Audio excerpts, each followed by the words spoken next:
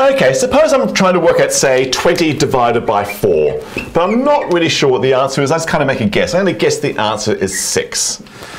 Is there any kind of check I could do to see if I'm correct or not? Well, the answer is that actually there is. There's a lovely check right in our list of fraction beliefs. In fact, consequence number 5 provides a lovely check. It says that if I took my fraction 20 over 4 and multiplied by the denominator 4 times that, I should get the numerator, which is 20. So this is saying 4 times my guess should give me 20. And I guessed 6. So here's my check. Here's my check.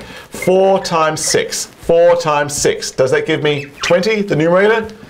It doesn't. 4 times 6 is not 20. I failed my check. No way. Doesn't happen. All right, so let me try again. Let's try different guess of, say, 5 this time. Here's my check. Does 4 times my guess, does 4 times 5 give the numerator a 20? In this case, yes it does. 4 times 5 is indeed 20. Beautiful, it passed my check. And in fact, that turns out to be correct.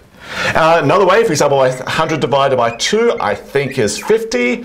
I think that's going to pass my check. I think 2 times 50 is indeed 100. Is that right? Yes it is. 2 times, if I wrote 50, is indeed 100. Beautiful, there it is.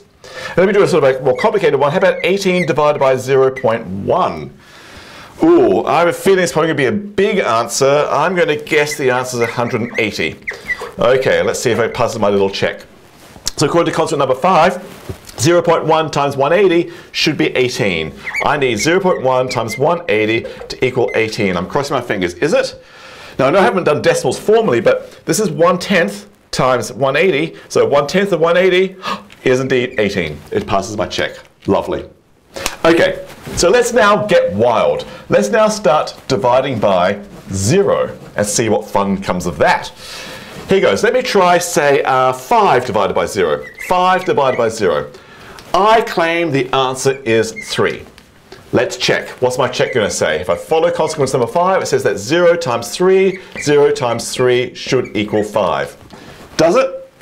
No. 0 times 3 is not 5. Failed. Okay, wrong guess, wrong guess. I'm going to change it because I meant to actually write 7. That was going to be my guess. Does that pass my check? 0 times 7. Does that equal 5? Failed, didn't pass my check. Okay, silly me. I really meant to write 46.5. Does that pass my check? 46.5.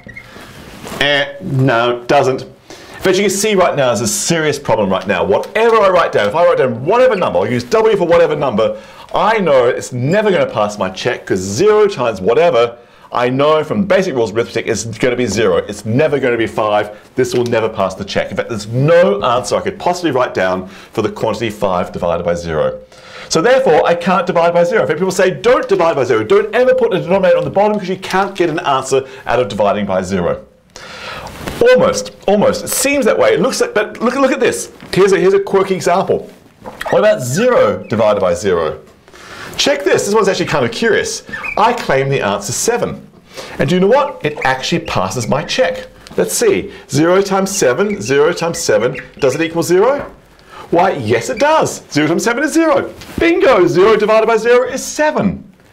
But now you're looking at me askance, I'm sure, because actually there's nothing special about 7 there. But if I put 4.5 there, does it pass my check? 0 times 4.5? 4.5? Yep, it's still 0. Passes the check. Well, if I put, say, I don't know, 333 1/3 there, would it pass my check? Yes. Whatever I put there will pass my check. Beautiful.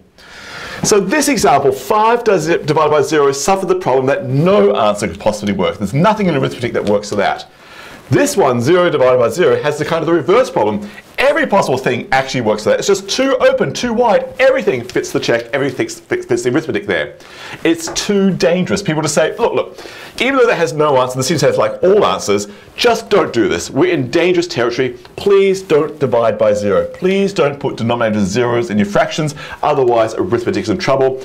We'll just make the rule that every fraction we work with now has to have the property that its denominator is sure not to be 0. Let's keep away from the danger zones where there are no answers or infinitely many answers. Let's define our fractions never have denominators of 0. Please don't divide by 0 is what they're saying. Kind of neat stuff.